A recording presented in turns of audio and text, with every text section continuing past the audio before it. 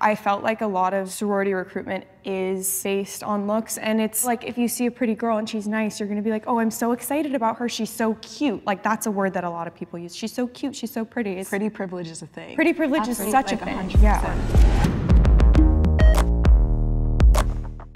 So this one was audience submitted by MD. Period, MD. All right. I pay to have friends. 3, 2, 1, go. I knew this was gonna come up. Best money I ever spent. No, for real. Answer. For real. Oh, I'm sorry. Oh, it's the wrong one. Yeah, I paid to be a part of an organization that introduced me to like really, really amazing women. And it's like, if that's what people want to say, that's what they say. But like, I'd do it again. So. Right. No, yeah, I would be with you on that side if I made more friends, because I am paying. It was really hard because I transferred to my school, and so everyone had been friends since freshman year, and so trying to like navigate that like social scene where everyone already knows each other and they're comfortable with their friends and they're not actively looking for more. And also, like, you could pay and girls could still not like you. Like, it's not, exactly. like, you're paying for the philanthropy. You don't pay and then all of a sudden, like, oh, I have to like you. Like, there are, like, probably a million girls who are in sororities and don't have friends at all. We're all busy sometimes, so I feel like we don't have those moments where we get to connect as much, because I'm considered a neo still, so I'm excited for it to, like, you know, grow more. Do you feel, like, pushed out since you're a neo? Like, do you feel like you have to, like, work towards that relationship? You know, I thought that was how it was gonna be in the beginning. With mine, I feel like it was actually pretty good. I mean, it's a pretty small sorority, so going into it, I think they were like more accepting. I think it was more me trying to break that mind of like, I'm still little and they're still my big sisters. Like, no, now we're equal. Right. I love to party. 3, 2, 1, go. I do love to party, of course. It's, you know, the getting ready, doing hair and makeup and stuff, but there's just times where, I don't know, I just rather be at home, watching a movie, chilling with friends. I definitely agree. Like, there's some days I just want to stay home. With all the violence going on, that definitely determines my thought process of staying home, but yeah. Okay, I like to go out to a bar with my friends, get a little mixy-mixy, but I don't want to like go to the frat house, get disgusting, smell like the BO of like 40 men, and there's like 5 girls there, and it's like, I don't think that's necessarily fun. I would rather, I don't know if this can be in there, but I would rather be like high than drunk, and I'm not gonna be high, because then you're like analyzing everything around you, and it's like these 19-year-old boys that are just like, like, what are you doing, bro? Yeah, no, that's so true. But like the whole drinking culture at my school, I go to San Diego State. It's a really big party school, so it's either you block out or you don't have a good time. Yeah. And I don't like blocking out. I like remembering what I did the night before. So that's like why I'm on site somewhat disagrees, because I don't want to block out every time I go out. I also think if you're not partying and you're not going out, like, you're gonna become a ghost. It's harder, no, deadass, it's harder to stay relevant, like, if people don't see you. Like, they'll forget about you, so. Some sororities only take pretty people. 3, 2, 1, go.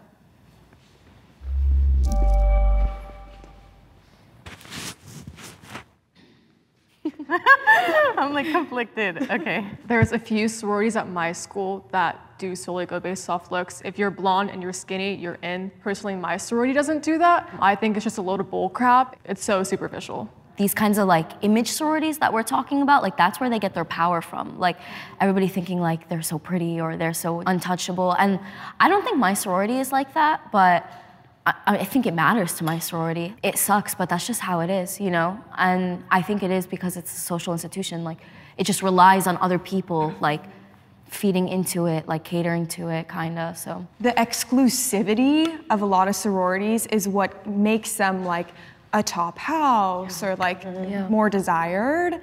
I felt like a lot of sorority recruitment is based on looks, and it's not maybe something that people are even like conscious of, but like if you see a pretty girl and she's nice, you're gonna be like, oh, I'm so excited about her, she's so cute. Like that's a word that a lot of people use. She's so cute, she's so pretty. It's like pretty privilege is a thing. Pretty privilege is such a thing. 100%. Yeah. So I mainly had more experiences with multicultural sororities. Mine is multicultural one. I mean, there's a part of me, I'm plus size, and I was really scared for a second that I wasn't gonna get accepted or something because I am plus size, but I mean, I've seen other plus size people in the multicultural sororities, and I'm like, okay, if they're part of it, then I definitely have a chance. So yeah, that's why I was kind of conflicted. K through 12, I grew up in like very white spaces. And so like all I saw about sororities are like traditionally like white sororities. And like I didn't see myself in those spaces. And like it was very clear that like, if someone like me is not in the room, there's a reason why. And so when I got to my school and like, you know, when you all just like are all Black, like it just has like a different type of feeling, like you feel like more seen and like understood because of like, you know, common circumstances. The image doesn't necessarily have to do with like your physical appearance, like looking put together all the time.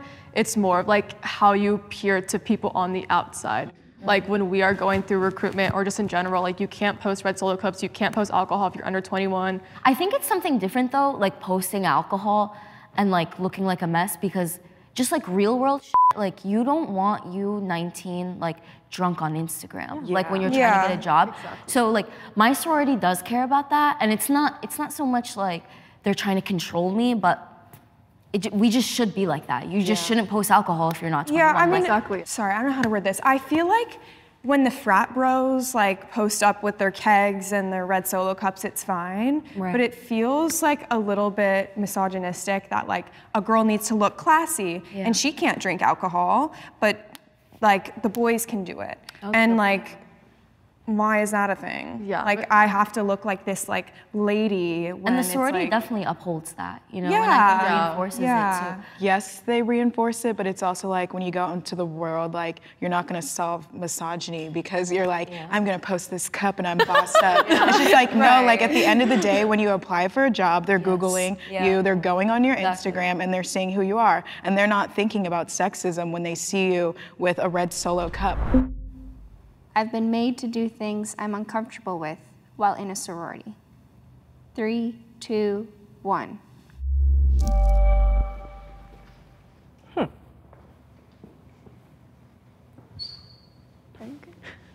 I didn't do anything like crazy that's disrespectful to my body, but going in front of a panel in front of hundreds of other sorority girls, just conquering that fear of being on stage, that's something I had to do that was uncomfortable for me.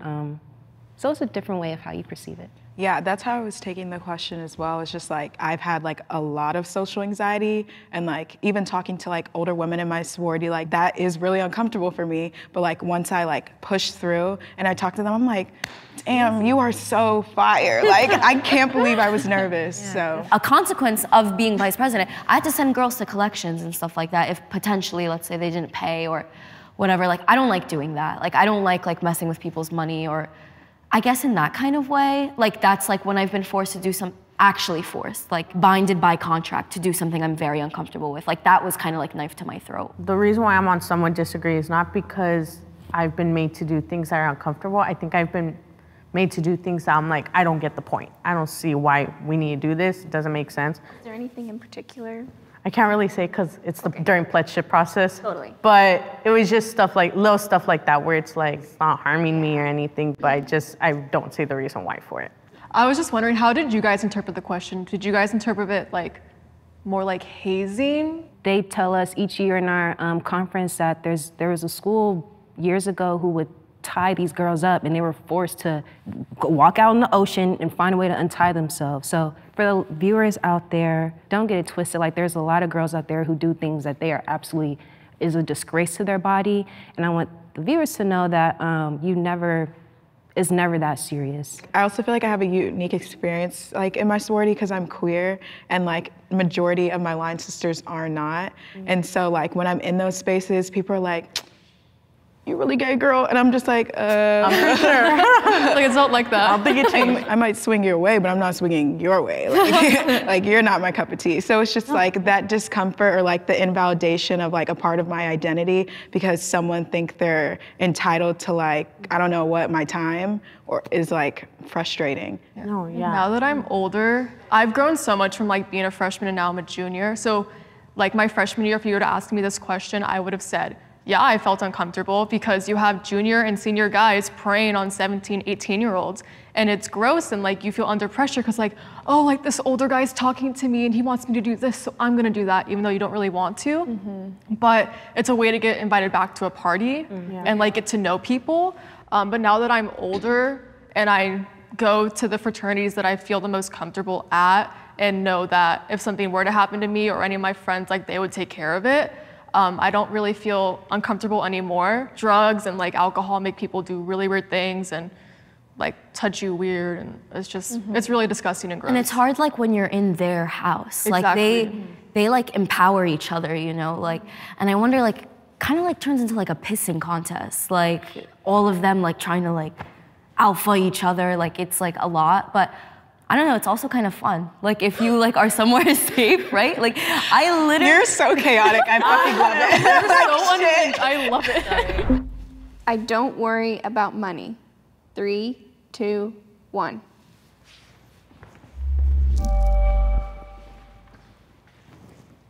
First of all, with the multicultural organizations, for the viewers, it's definitely a lot more cheaper than the Panhellenic. So that's kind of the main reason why I joined. I'm low income, that's like obvious. And it's just hard sometimes because I do love this org and I want to stay in it, but there are times where I have to think future-wise. Am I gonna have to go inactive? Am I gonna have to actually leave because I don't have money to even do this?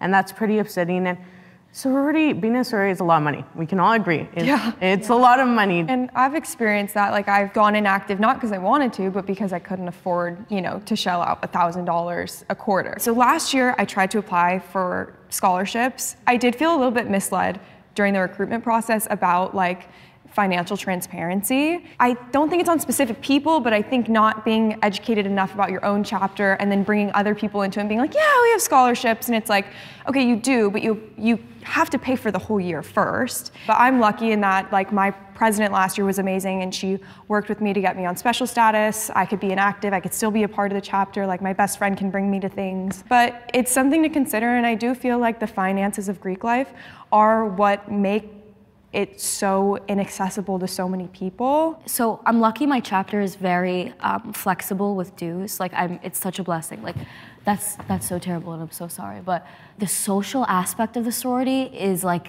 the most expensive part for me. Like, oh my God, like outfits and then Ubers and drinks at the bar. And nobody's forcing me to do these things, but you want to hang out with your sisters. You want to be around them. And like when you're going through rush, nobody's telling you that. Like dues, I was prepared for, I'd signed up for, but I had no idea how much like the social part of it would be. Yeah, I think a lot of people don't talk about that because there's a good chunk of people that don't pay anything out of their own bank accounts, and it's like their parents, which if you can do that, I'm jealous. Like I wish that I had that kind of support. Yeah, that's my situation. Yeah, I'm super blessed and thankful that my parents do pay for my dues. They do pay for, obviously not the social aspect of it, but if I like need a dress for an event or if I need stuff for like recruitment, they'll help me out in that regard. We have this whole financial plan figured out, and how they see it is essentially like an investment in my future because of what I will get out of being a part of the sorority. The reason why I'm on somewhat agree and not on agree is because I took it in like 2 different perspectives.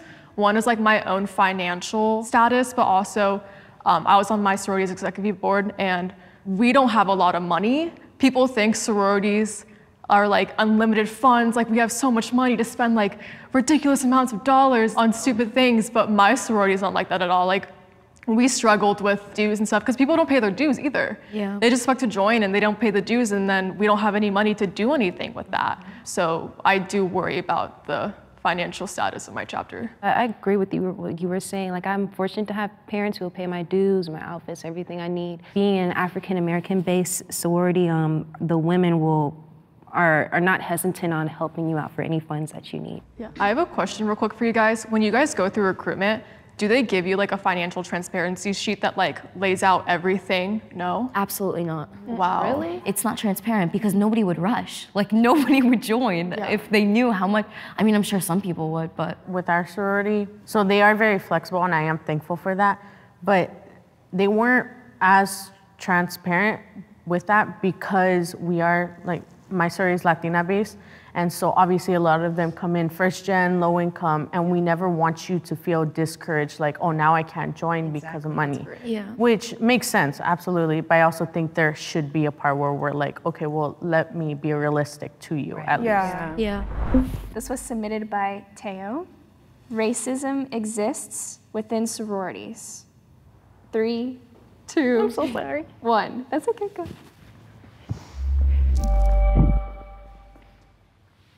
For my sorority, first Black African-American sorority out there, we prefer to stick with our people, but we're always welcome to branching out to a multicultural perspective. But I think there's a sorority for everything. You'll have your multicultural sororities, predominantly white sororities, and we have our predominantly Black sororities.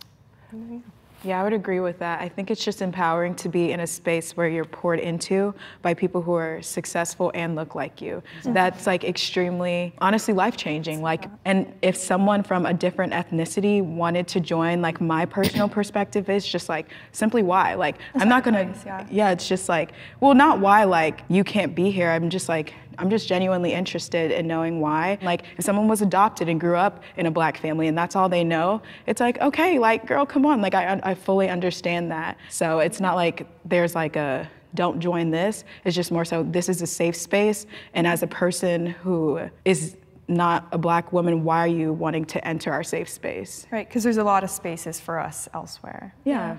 Absolutely. Great. I think sororities do a good job at reinforcing beauty standards that are definitely racial in their roots and like have existed for a long time and were set by people who aren't alive anymore, I guess. And I think sororities feed into each other, reinforcing these beauty standards, like this like typical skinny white girl, like this blonde. So I think in that kind of way, it's a problem and it's terrible. It's upsetting. I mean, I had a friend who goes to a different school than I do. You know, obviously I like being in a sorority, so I'll tell people like, oh, if you've ever thought about it, you should definitely try it. She said that there's this one sorority that, because she's Latina, that was like making fun of her in a way and being like, oh, I know you know how to cook nachos and blah, blah, blah. I know you know how to cook and stuff like that. And it's just like so upsetting because it's like, now you're ruining it for the rest of us. Like for the people that actually want these people to join and like are trying to make this a safe space like you guys are saying. And now because someone else wants to act like racist and stupid, now it's making the rest of us look bad. I know some sororities that do select people of color to join just to look better. They don't really genuinely care, and it's really sad and it's disgusting. It's performative activism. Yeah. It's someone not wanting to get scrutinized for being racist, so they do what looks not racist. But at the end of the day, like, you don't have honest or genuine intentions behind the decisions you're making.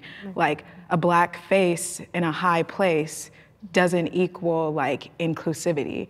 Like that's just not how it works. And like I'm super thankful, like in my chapter, we do have we call it like our Betty chair, belonging, equity, diversity, inclusion. She is a person of color and she is so well educated and just really brings us really like great presentations about like the importance of pronouncing someone's name, like African American vernacular, like, you know, like just bringing awareness to things that I usually don't really think about. And I think that in my chapter, like specifically, we're making the right steps. What if she was white? Do you think that she could still achieve the inclusivity? Like, do you think they have to be Black or I think as long as someone is like well educated in the subject, they can make a difference. But also, I feel like I don't want to necessarily like say like it means more when it comes to someone who like has experienced that. Exactly, yeah. But you know what else I'm thinking? Is it the job of like, we also have an equity and belonging chair, but like, is it the job of a Black woman to educate like white people? Yeah. We're all adults, like,